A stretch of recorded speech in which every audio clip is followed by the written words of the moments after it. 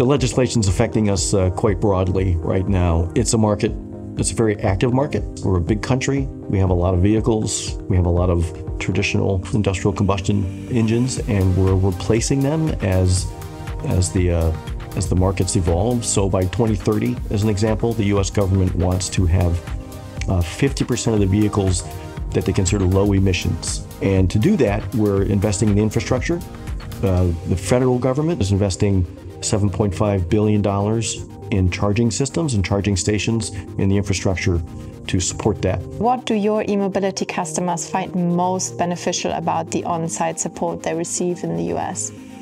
So in the U.S., the customers depend upon us to be the experts at e-mobility solutions, applications, and to bring the proper technology to them to save them the most money and be the most beneficial provider.